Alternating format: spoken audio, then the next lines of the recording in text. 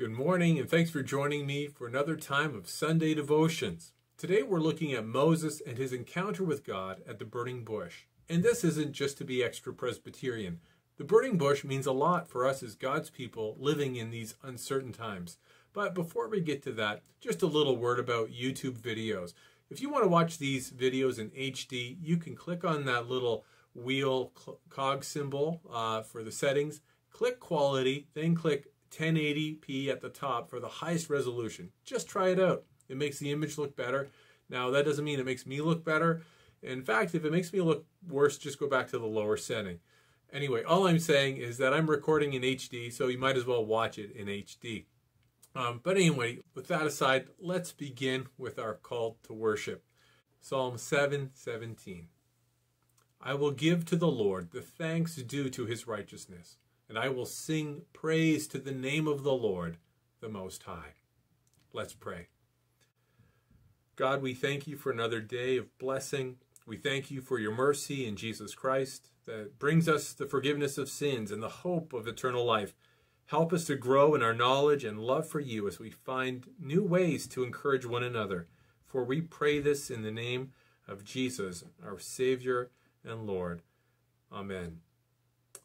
The hymn for this morning is a little less familiar than maybe others.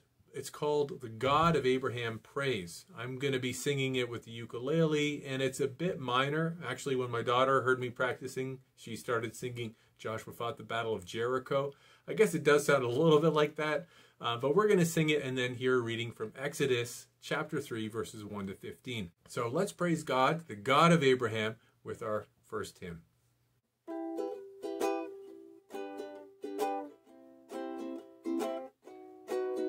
The God of Abraham praise, who reigns enthroned above, ancient of everlasting days and God of love. Jehovah great I am, by earth and heaven confessed. I bow and bless the sacred name forever blessed. The great I am has sworn, I on this oath depend. I shall on eagle's wings upborne to heaven ascend. I shall behold God's face, I shall his power adore, and sing the wonders of his grace forevermore.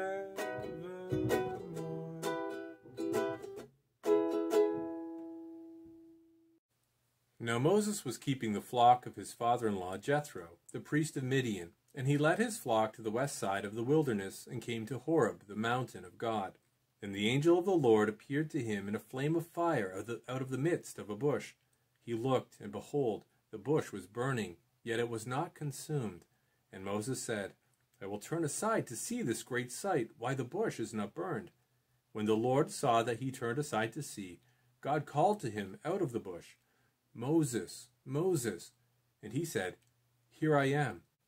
Then he said, Do not come near. Take your sandals off your feet, for the place on which you are standing is holy ground. And he said, I am the God of your father, the God of Abraham, the God of Isaac, and the God of Jacob. And Moses hid his face, for he was afraid to look at God. Then the Lord said, I have surely seen the affliction of my people who are in Egypt, and have heard their cry because of their taskmasters.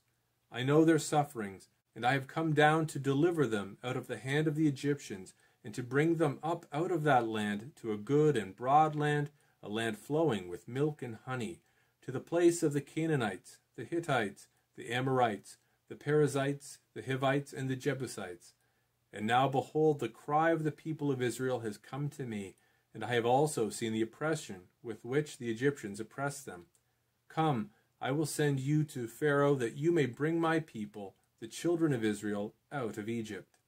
But Moses said to God, Who am I that I should go to Pharaoh and bring the children of Israel out of Egypt? He said, But I will be with you, and this shall be the sign for you that I have sent you. When you have brought the people out of Egypt, you shall serve God on this mountain. Then Moses said to God, "If I come to the people of Israel and say to them, 'The God of your fathers has sent me to you,' and they ask me, 'What is his name?' what shall I say to them?" God said to Moses, "I am who I am." And he said, "Say this to the people of Israel, 'I am has sent me to you.'"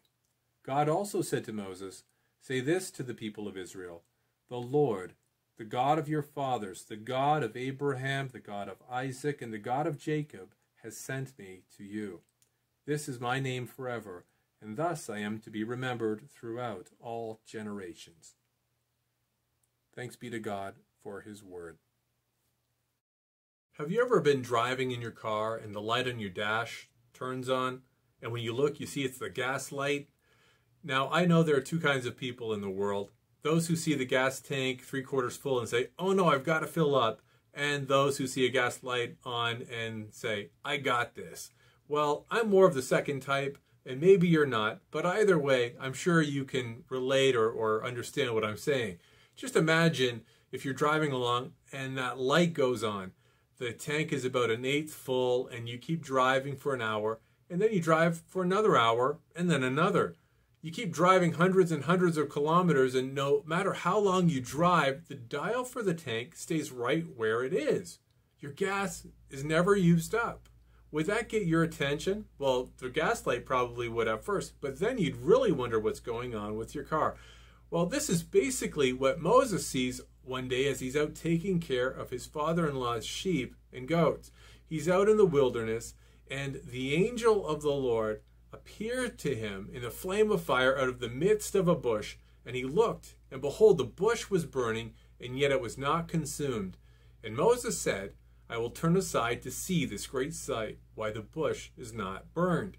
Now, fire is a destructive force. It burns up its fuel supply until it's put out, or it goes out on its own because its fuel is gone. But just like a car that never burns up all the gas, Moses sees this bush on fire, but it doesn't go out. It doesn't destroy the bush at all. And this gets his attention. So Moses decides to take a break from his job and go check it out. We're going to see what God was up to with the burning bush today, because in this passage, God shows us so much of who he is and why we need a God like him, especially in this time when we're worried about our health, our lives, and our freedom. We're going to draw out 5 things that we can know about God in this passage. But before we get there, we should go back a little bit in Moses' life. You'll remember that Moses was born to a Hebrew family. To save his life, he was placed in a basket and then set in a river, ultimately being adopted into a prominent royal Egyptian household. There he received a top-notch education. Now, Egypt not only had hieroglyphics at this point, by this time they had an alphabet and papyrus, which was just like paper, which would make writing much more portable. This would come in handy later on for Moses, as we'll see in the weeks ahead. But after Moses grew up, he got back to his roots as a Hebrew, an Israelite. One day, as he saw how badly his people were being treated, he actually killed an Egyptian who was beating an Israelite. He tried to solve an injustice through violence, but as a result, he just had to flee and run away. So he went to Midian, the eastern side of the Sinai Peninsula, and he helped some girls get water, and then got invited to stay with a father, Jethro, and his family. He married one of the daughters, and then started a family of his own. So basically, Moses has gone from being a baby at risk to being a prince, then a fugitive, and now finally he's a family man and shepherd working for his father-in-law. Well, a lot has happened to Moses, but the real turning point in his life is about to happen when he's out watching the flock and he sees the burning bush that isn't being consumed. It doesn't burn up. For the first time in his life, he meets God. And we're going to see through this encounter who God is. So in verse 4, it says, "When the Lord saw that Moses had turned aside to see, God called him out of the bush, 'Moses, Moses!' And he said, 'Here I am.' Then he said, 'Do not come near. Take your sandals off your feet, for the place on which you're standing is holy ground.'" And then God introduces himself. There are 5 things I'd like us to notice here about who God is. And the first thing, I'm going to jump ahead a little bit here, but we're going to look at verse 14. The first thing that I want us to see about who God is that God is a God who is who he is. Let me say that again. God is a God who is who he is. Now, where am I going with that? Well, look at this. When Moses asks for God's name, God says this, I am who I am. And he said, say this to the people of Israel, I am has sent me to you. This is such an interesting and almost mysterious way for God to present himself and his name. But he says, I am who I am. It's a really profound statement, but it tells us some really meaningful things. It actually shows us that God is self-existent. God is uncreated. God is eternal. He simply is. God is a God who is who he is. And actually there's a connection here connected to his, what we call his proper name, the name of God. You'll notice in the Bible that God is sometimes called the Lord, but the word Lord printed out in the Bible is in small capital letters. Well, whenever you see that, it's not really the word Lord being translated. It's actually a translation of 4 Hebrew letters, Yod-He, Vav-He. It's the proper name for God, translated as Yahweh or traditionally Jehovah. But if you look at the words, you'll notice that in the Hebrew, the words I am actually looks kind of like the word Yahweh. It's Aleph He Yod He for I am, but it's Yod He Vav He for Yahweh. So that's the first thing. God is a God who is who he is. Now, what's the second thing we should know about who God is here in this episode of the Burning Bush? Well, God, the Lord, is a God who keeps his promises. Why do I say that? Well, we look at the introduction that God gives Moses right away as he calls him from the burning bush. He says, I am the God of your father, the God of Abraham, the God of Isaac, and the God of Jacob. Now, the voice of God calls from the bush, and he introduces himself, saying, I'm the God of your father. And it's interesting because he doesn't say to Moses, I'm your God. We're not really clear up to this point whether Moses is religious at all. He was brought up by Egyptians, so he probably wasn't brought up with the Israelite faith. And his father-in-law is a priest, but he's not an Israelite. So it's not really clear what God or gods he served. So God says, I am the God of your father. But then he says something more. He says, I'm the God of Abraham, Isaac, and Jacob. Well, why does that matter? This is actually very important because God actually made a covenant with Abraham to give him many descendants and to make him a father of many nations. And this blessing continued through Isaac and then Jacob. Now, this promise isn't going to mean much if all those descendants die off or disappear in the land of Egypt. God has to do something to keep his promise. And this is the first thing we see here, or the second thing we see here about the Lord. The Lord is not only the God of Moses' father or the God of Abraham, he's the God who keeps his promises. You see, he's the God of Abraham because he made a promise to Abraham. And that's why he tells Moses that. And that's important for us to know too. We need a God who's faithful just like that. In a time of uncertainty, when we don't know whether we can travel across a border, go into a store, or even visit our family members in their house, it's good to know there is a God who is faithful, a God who is constant, and a God who keeps his promises. We don't have to worry about things changing every day with God. He's the same yesterday, today, and forever. So that's good to know. We have a God here who keeps his promises. Now, what's the third thing? We see that the Lord is a God who cares for his people.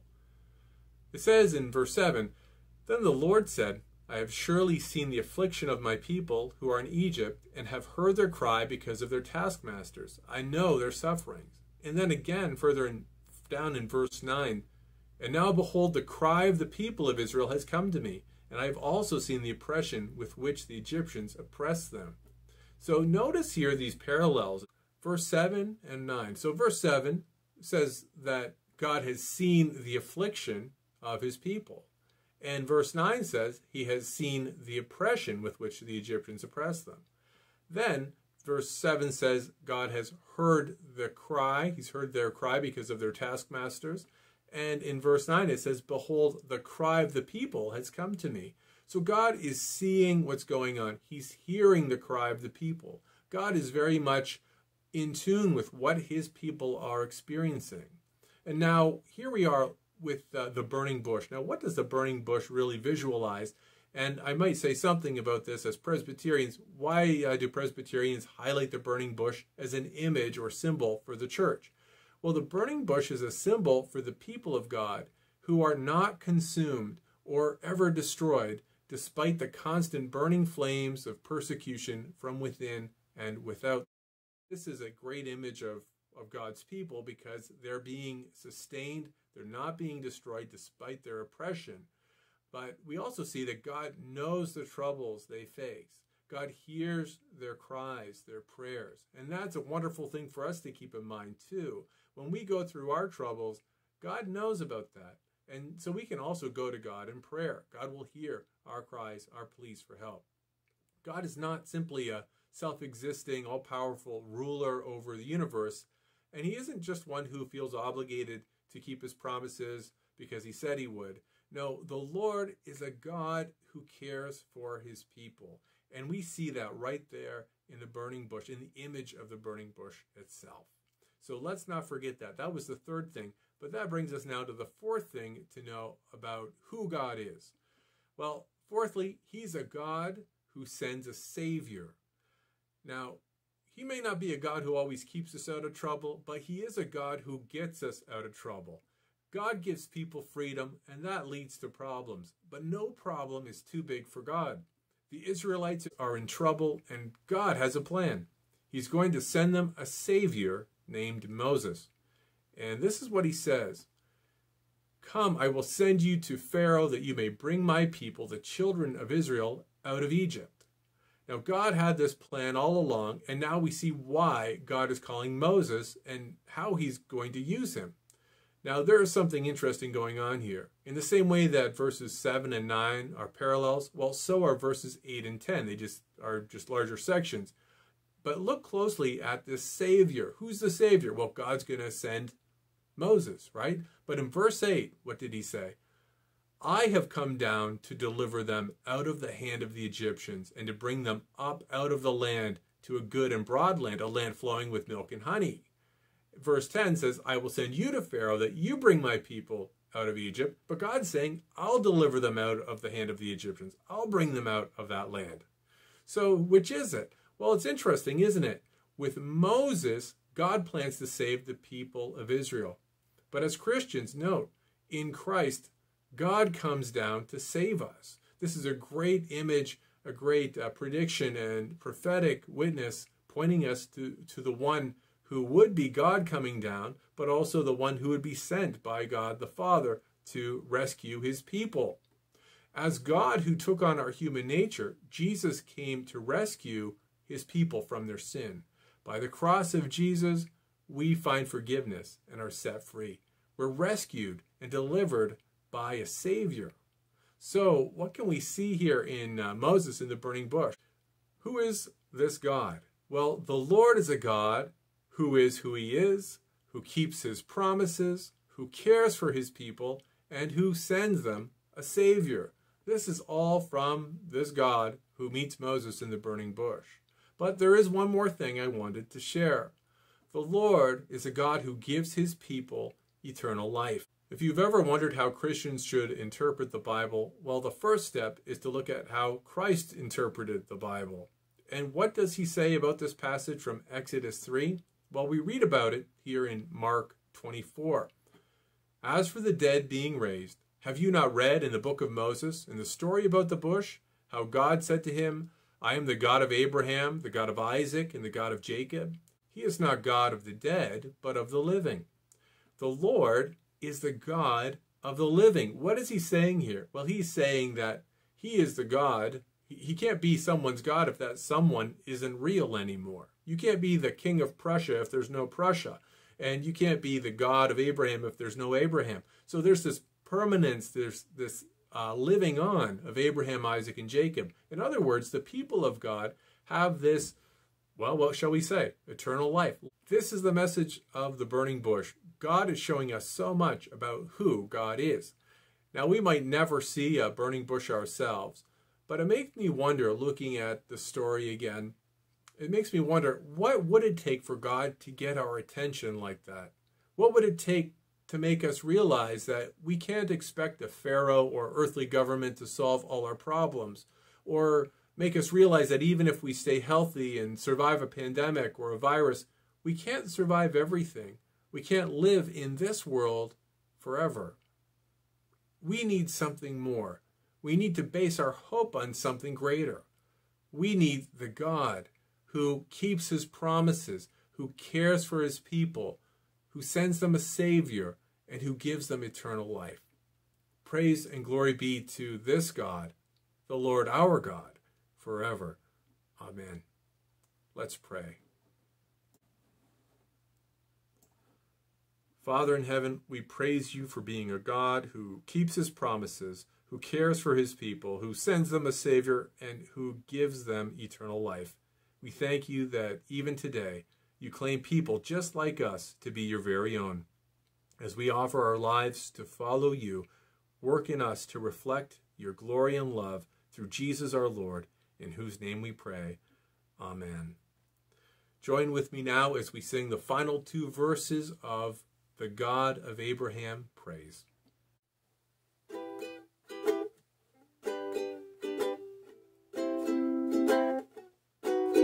The heavenly land I see, with peace and plenty blessed, a land of sacred liberty and endless rest.